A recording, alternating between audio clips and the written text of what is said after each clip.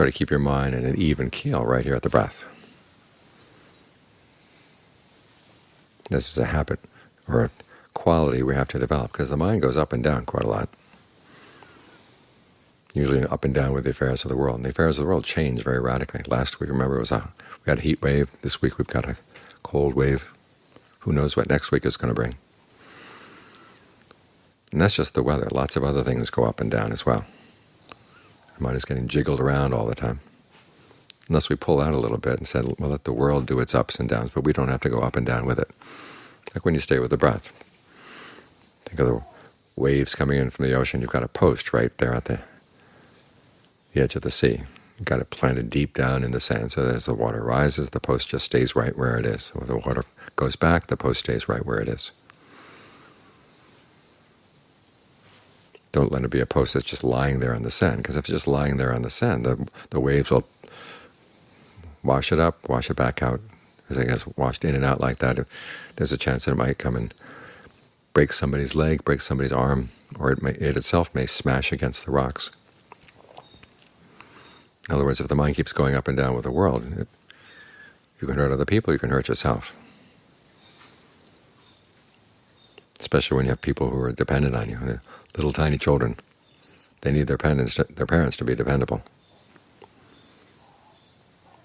So try to keep your mind on an even keel. Practice this skill that even though the world goes up and down, you've got some good place to stay that doesn't have to depend on the ups and downs of the world. In other words,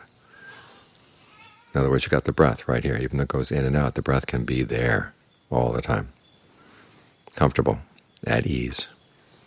And that can be your safe place. That's the place where your post is planted in the ground. When you've got a sense of well-being like this, then the ups and downs of the world don't concern you that much, because you're not out there looking for food in the ups and downs. If you're out scavenging among the waves, who knows what kind of big wave is going to come in and wash you away. If you've got a sense of well-being that comes from inside, a sense of stability that comes from inside, you don't need the ups and downs of the world. You don't need what the world has to offer. And that way its ups and downs don't affect you that much. That way you can be more dependable for yourself and more dependable for the people who have to depend on you. So try to make sure that your emotions don't go up and down with the world, up and down with the other people around you. Try to be as steady as you can. Base your steadiness on being with the breath, being here in the present moment. And that way your post is safe. Doesn't get smashed, doesn't hurt anybody else, it just stays right there with a sense of solidity. As the Buddha said, when you have this sense of peace and stillness inside, that's what genuine happiness is. In fact, he says there really is no other happiness other than peace.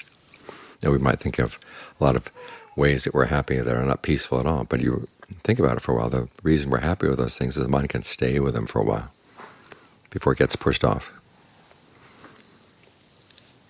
And so it's this quality of being able to stay. That's where the true happiness of the mind lies. So try to make the mind stable with its breath, coming in, going out. That way it gets to find some of the peace that leads to genuine happiness.